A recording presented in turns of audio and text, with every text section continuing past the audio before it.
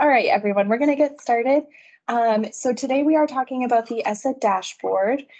This dashboard is currently sent out. We sent out a priority notice last week from the communications team that had the information with links and passwords to be able to go in and review. So if you have not seen that, please make sure that you reach out to someone in your district, probably superintendent, to make sure that you have that information. All right. So today we're going to be discussing just an overview of what the ESSA dashboard is. We'll be going through the data elements, where the data is coming from, which reports they're coming from as well. Then we'll go through a bit of information about our suppression policy, as those are some of the common questions that we get about the ESSA dashboard. And then we'll have a quick little overview of the review window timeframe and when all of the review needs to be completed. Then we'll have time for questions. So the ESSA dashboard is a federally mandated dashboard that we have to report every year. So this is fulfilling the Every Student Succeeds Act. And so we are fulfilling that requirement by posting this dashboard. It's just a quick view of the dashboard. These are every district. We have a statewide level, a district level, and a school level for everyone. So if you have multiple schools, you would want to go in and make sure that you're taking a look at your individual schools. And then if you have just multiple districts, you would want to go in and look at each of those as well. So you can just toggle between the screens. This is the 2021-2022 year, but we are currently reviewing 2022-2023. So the one that just came out is 22-23. Our data sources are from the 2022-2023 certified data sets. This data is currently locked. It cannot be edited. It cannot be updated in NEO. This review period is really just to make sure that the data that is posted is accurate and reflects what was certified last school year. So you're just making sure that everything kind of looks accurate for your district. When you're looking at school level data, you are looking at attending student details reports and things like that. So those are going to be on your attending students. Whereas when you're looking at district level, that will be all of your responsible students as well. So that would be just students that you send off to another high school. It could be students that you're sending to another concurrent school.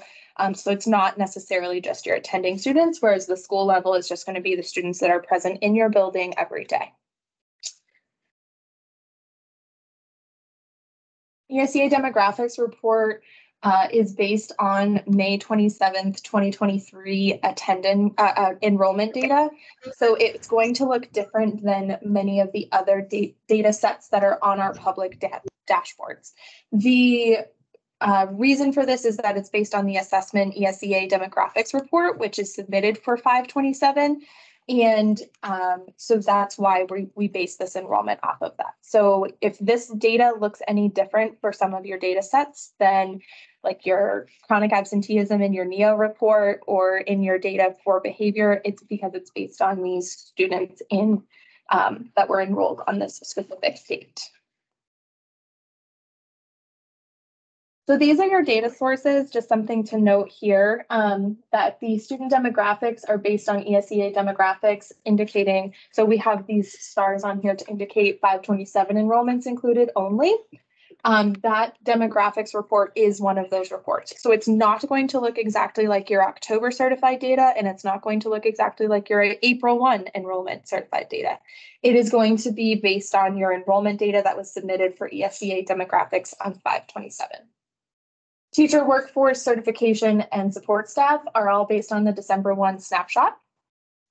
Chronic absenteeism is also based on the 5/27 enrollments and its daily attendance certification that comes from, but it is kind of broken down to only have your full academic year students on there. So it's going to, your numbers should be comparable, but they will not match up exactly. Bullying behavior and restraint and seclusion are based on the all-year data sets for bullying behavior and then restraint and seclusion. School safety is your CRDC reporting, so that may be a couple years behind as we are still currently reporting the last couple of years of CRDC. State assessment data is going to be coming from your state assessment, that data that was submitted, and high school graduation should match your graduation report that is in NEO.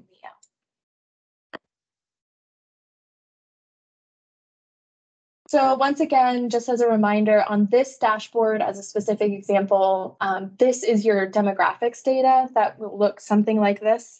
And your enrollments are based on that on that 5/27. So these numbers are, when I went and looked at this data set, they were close to the numbers that were reported here, but they were not quite exactly the same. So once again, keep in mind that your numbers are not going to match up to October. They're going to be based on your ESSA demographics report on 5/27.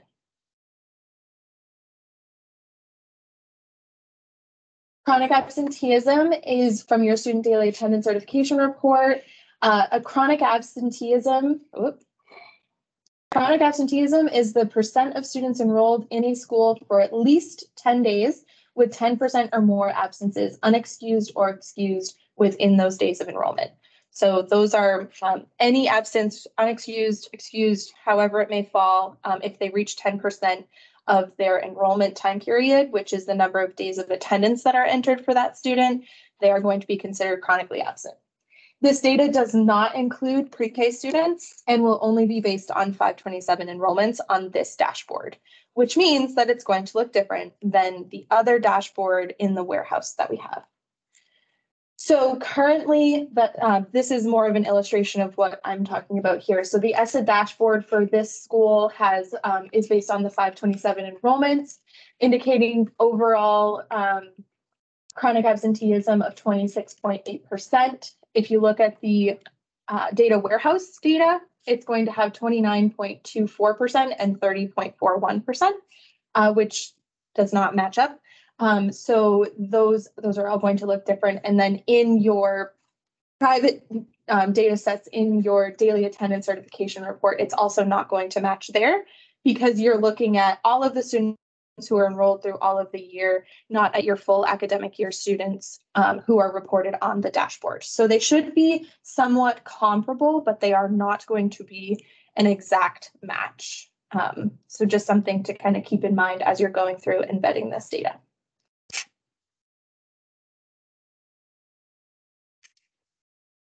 The other really big question that we get is data suppression.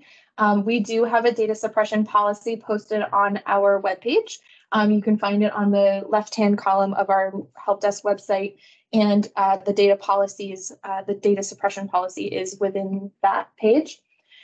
Suppression identifies any population size less than 5. If you can identify a student group or a student category of any students group less than 5, then we're going to have to suppress that information. That's to protect student privacy and obey student privacy laws, especially such as FERPA. So that's one of our suppression policies. We also have complementary suppression, which means that if you can use a data set and we identify a number to identify a group of students that is less than 5, like you can do subtraction from the larger set to find that small group of 5 or less, then we are going to also suppress that data. So there may be some data sets that you're seeing that are going to be suppressed. Common, I just pulled a random graduation set here. Reasons that this may be suppressed. If you have a student population of 100 students and 2 students did not graduate, then that entire graduation rate is going to be suppressed because those 2 students' privacy needs to be maintained. So that is one of the reasons that this may be suppressed here. If the student population is 100 students and 4 students graduated, then the rates are also subject to suppression. So it has to reach that above 5 group in order to be there. So we do get a lot of questions about this, that, we had really excellent graduation data. Why is it not on the dashboard? Well, you only had 2 students that graduated, or 2 students that didn't graduate, so we have to suppress that data. So that's one of the reasons that you might be seeing this suppression here. Another reason is that it could be identifying a population in a group or a category. So male and female. If you have 2 males that didn't graduate and 5 females that didn't graduate, then we would have to suppress the male population to make it so that you couldn't identify those 2 students. So just be aware of that if you're looking at large groups, small groups, things like that, then you're going to have to keep in mind that suppression is going to play a factor. So if you're looking at your certified data sets in NEO and you're identifying groups less than 5, those are going to be what you're seeing as suppressed. So the window opened last week. The link was sent out from Marcus Marelka and went out as a priority notice. So likely superintendents received this. If you do not have the link to it, I would reach out to them first. If you're having any other issues, please feel free to reach out as well. The data that is currently publicly posted is the 21-22 data. So this dashboard, the 22-23 data, is hidden behind a password protected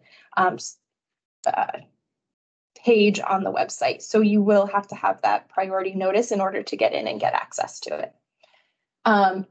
The current date for publication is Monday, February 12th. So that is when the dashboard should be going live. That may change. We're not 100% sure. Depends on how the review period goes, what we get for feedback, what needs to be fixed, and things like that. So best practice, have as much done as you can by Friday, February 9th.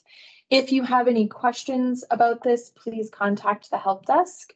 And if you have any other questions about where data is coming from, anything like that, our website is also a really great resource. So that is what we currently have. If anyone has any questions, please feel free to raise your hand or put them in the chat. I did see one come in about the current published data, and that is 21-22. The 22-23 data is currently under a password protected link, so you will need to have that. All right. If anything comes up, once again, please feel free to reach out to the help desk, medms.helpdesk@maine.gov, or give us a call, 207-624-6896. You can also reach out to me directly, alexandra.cupson@maine.gov, if you have any other questions as well. So I hope everyone has a great rest of their day. And one more slide here.